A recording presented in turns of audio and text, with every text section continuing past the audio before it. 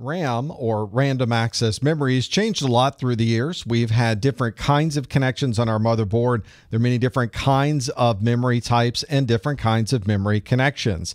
Memory is one of the most important components on your computer. When you're using an application, when you're browsing the internet, when you've got a spreadsheet open and you're working with those numbers, all of that information is being stored and executed in the memory of your computer.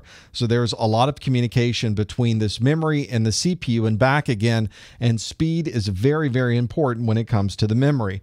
Every motherboard is a little bit different as to the memory that it uses. It uses different speeds and different technologies in the memory, so you want to be sure if you are ever adding or replacing memory on your motherboard that you always look at the motherboard documentation. One common memory type, especially on desktop computers, is a DIMM. This stands for Dual Inline Memory Module. This is obviously a single module that would be plugged into the system. All of the memory is inline. These are not separate chips that we would be adding to the computer. Everything is in one single long chipset here, and you can see that it is a dual inline memory module because the electrical contacts on this side are different than the electrical contacts that are on the other side. If we were to flip this over, it looks identical on the other side, and you may think that these contacts are connected to each other, but on a DIMM, they are dual inline, which means that each side of this is effectively a different set of contacts to the memory.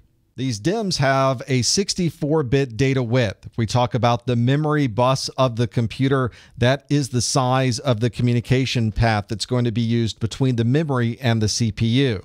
There's different kinds of DIMMs, and we'll look in a later video about the DDR SD-RAM that has 184 pins. There's also DDR2 and DDR3 memory that has 240 pins. So it depends on the DDR memory that you're using on this DIMM memory module type as to the number of pins that it will use to connect to the motherboard.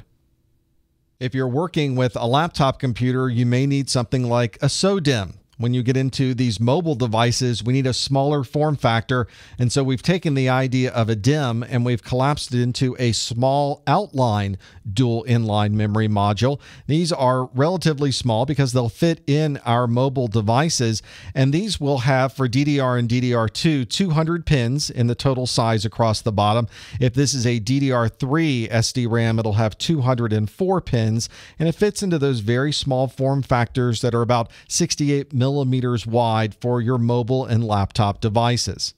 One thing that's interesting, whether we're looking at a DIMM, a SO-DIMM, or other memory types, is you'll see there's a little notch in the memory right here at the bottom. The notch is designating the type of memory that it is. If you have a laptop that needs DDR memory, it's only going to fit this kind of memory module because there's a slot there that will prevent a DDR2 or a DDR3 from fitting into the same slot. That way, when you're plugging in memory, you know you're plugging in exactly the right type for that motherboard. And a bit smaller than the SO-DIMM is the Micro-DIMM. This is really designed for even smaller mobile devices, about 54 millimeters in width, and we can even fit even more memory onto these smaller devices, amazingly enough. If this is DDR memory, then it's a 172-pin memory module.